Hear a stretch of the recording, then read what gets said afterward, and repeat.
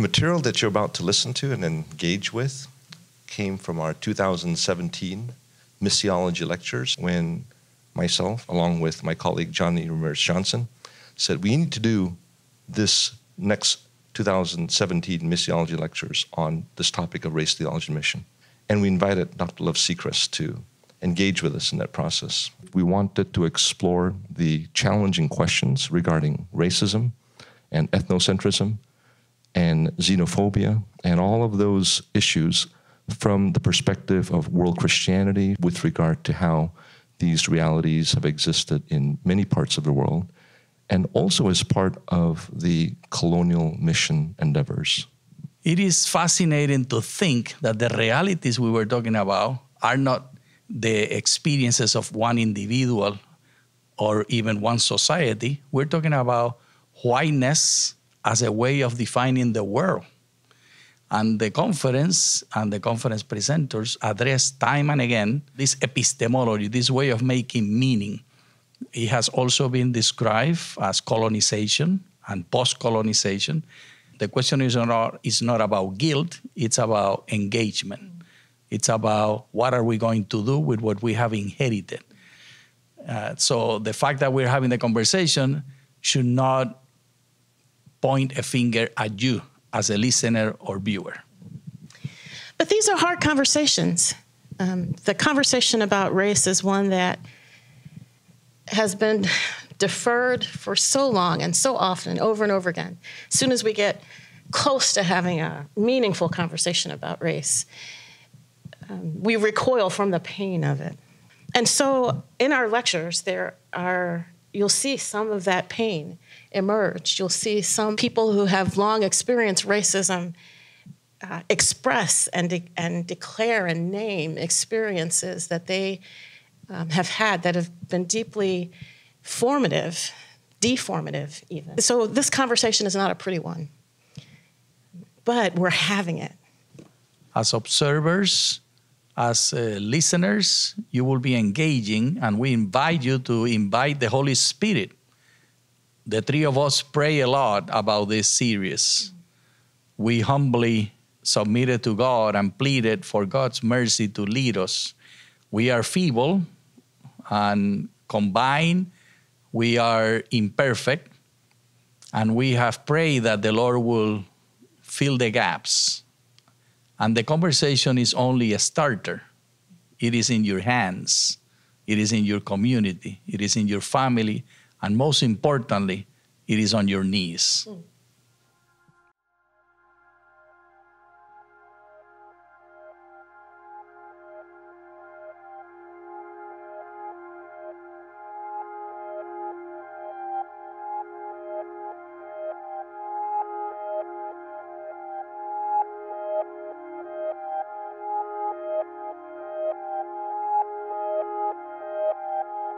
You know, I have to have my notes because Bill, my husband, says that, when I tell a story, I like to give every single detail. And he says, no, it doesn't have to be that long. So I've learned I better just write it down because otherwise I'll just go on. And I know that Amos doesn't want me to go beyond my time limit. So the good news is that I'm first and nobody can steal my thunder. The bad news is I'm first, and I can't lead off of what anybody else says. But here we go. And I feel like really I'm here to learn from the incredible speakers that are here for this next 2 or 3 days. And, I feel that inadequate, actually, to take the lead on this important subject matter.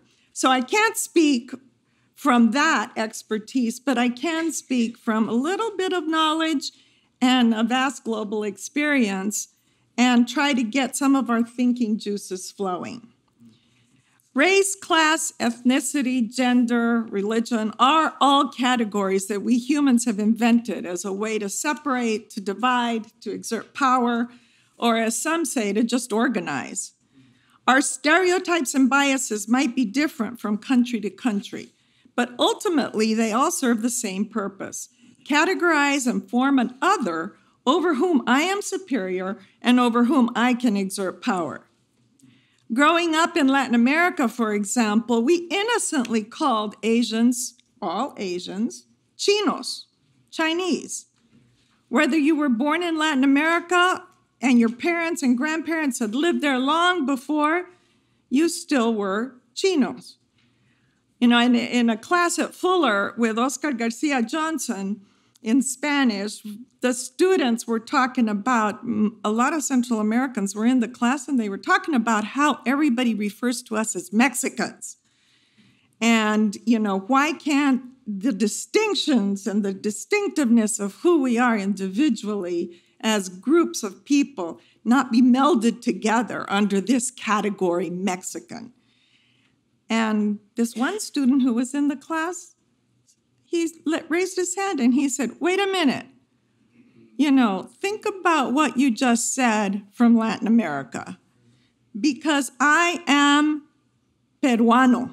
I'm from Peru, but I have a Korean descent. And yet everybody there in Latin America, including some of you in this room, call me Chino, Chinese. So, you know, these are the issues that we face. In Spain, my daughter and her family were living about 3 years ago, and our preschooler granddaughter came home learning a song about the Chino Capuchino, the Capuchin Chinese man. Her class would be performing the song at the end-of-year festival, and along with the words came instructions for painting slanted eyes and dressing in a black trash bag as a monk's garb. My daughter and son-in-law were horrified and went to talk to the teacher. To their surprise, she said, "This is a tradition. We have nothing against Asian people. It's just a cultural song. We do it every year." Never mind that there were a couple of Chinese kids in the class, and no concern was taken to ask them or their parents. And when other parents were asked about it, they too said this was not evidence of racism. It was just a nice cultural song.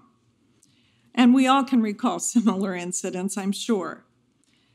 Geography or place you live also is sometimes the factor that creates the other, as in the Philippines, where the lowlanders look down on the highlanders. Or religion, like right now in Myanmar, when the other are the Rohingya people, completely expendable and need to stay over there. And I can go on. The point is that the U.S. does not have a corner on race, ethnicity, etc., as points of separation. But because it is such a powerful country, it has exported division through imperialistic and religious means. This country has continuously seen the other as people to be separated out, either by deportation, incarceration, or by public and economic policies of exclusion. Native Americans were banned to reservations. During the Great Depression, the U.S. stepped up enforcement of immigration laws and expelled more than 350,000 Mexicans, including their U.S.-born children. In the 1940s, at least 120,000 U.S. citizens of Japanese descent were expelled to concentration camps. The current administration is really planning on dividing by building a wall and deporting 11 million people, purify our race. And to keep the theme going on, incarcerate all those who should be slaves, take away their freedom, make them work for nothing so that others can get rich. The U.S. locks up more people per capita than any other nation, some 2.3 million people. And about 60% of those locked up are Black, Latino, or Native Americans. So we ask, where's Christianity in this picture? How has our theology impacted race and mission? The unequal outcomes we see today are very much due to systems that have been set up a long time ago. Rebecca Ann Gertz, in her book on the baptism of early Virginia, says that the link between Christianity and race has ebbed and flowed. Christianity has been deployed to both make and unmake race. Christianity has been used to define whiteness and blackness, and it has been used to attempt to make those categories meaningless. Religious and racial categories continue to matter today, though they are no longer rendered in their 17th century form.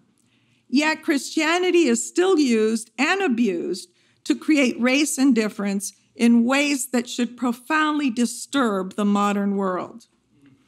What I found interesting and telling in her books, among many things, is the seeming shallowness of Christianity in early America. Rebecca Gertz tells the story of Reverend Morgan Goodwin, who came from England, from a world that emphasized the universality of Christianity. He believed, along with most Englishmen who had been born in England and lived out their lives there, that any person could convert to Christianity, regardless of their origin. The colonial experience had corrupted that understanding of Christianity. In the New World, Godwin found planters believed enslaved blacks were inherently incapable of becoming Christian. This notion apparently extended to Native people as well. This new belief was really convenient for the settlers. Dehumanizing Indians and enslaving Africans helped settlers to marginalize and control them. That idea was anathema to Godwin, who found that these planters abroad held beliefs that were actually quite heathen. After accusing English people of heathen behavior, Godwin found himself unwelcome in the colonies. Even allowing for Godwin to exaggerate the situation in Virginia, Gertz says he was reacting against a trend he observed in the colony, one that separated people on the basis of their Christianity and associated Christianity with English descent and heathenism with Indian or African descent. By describing the corrupt custom that rendered enslaved people unable to be Christian, Godwin exposed a feature of colonial life, the conflation of religious and racial categories. I think we exported that same attitude, perhaps not explicitly, but definitely implicitly in much of our mission work. In the colonial period, missionaries traveled along with the colonizers as a convenience and as a strategy. According to Eddie Arthur in his article on the future of mission agencies, from the point of view of those receiving the missionaries, it could be very difficult to separate out the religious agenda of the missionaries from the political and commercial agenda of their colonial overseers. There was also an inevitable power gap, the missionaries being seen to be backed by vast wealth and military power of the empire. And in very subtle ways, modern-day missionaries can also be conveyors of the power differential. I remember when we arrived in the Philippines as a young family. We were met by white missionaries, taken to the mission compound where we stayed for 6 weeks until we found a house to live in. And the only Filipinos we met were either household servants, gardeners, taxi drivers, market vendors, etc. What kind of statement is being passed to this newly arrived young couple? Filipinos are not the same as us. We stay in our enclave, socialize. We see things through the lens of other missionaries. In other words, it is we and it is them. After about 3 weeks, we finally met some Filipinos who would become our colleagues and friends. Thank God he intervened. Is it any wonder that missionaries are perceived as white, powerful people? This brings me to my concluding questions. How deep is our Christianity? If we continue to carry this image forward in our encounters with people, whether here in the U.S. or abroad, how do we embody the biblical concept of power? The type of power Jesus had, thinking of others greater than ourselves, being the servant, not the served. Jesus did all kinds of things that broke through the norms of class, race, gender, and religion, hanging out with those who were marginalized, engaging a woman to be his evangelist in Samaria, coming into Jerusalem on a donkey, a true sign that he was not about imperial power. I am hoping that this concept of the Jesus of power or not power will be addressed at this conference in a way that we can see a path forward. Thank you.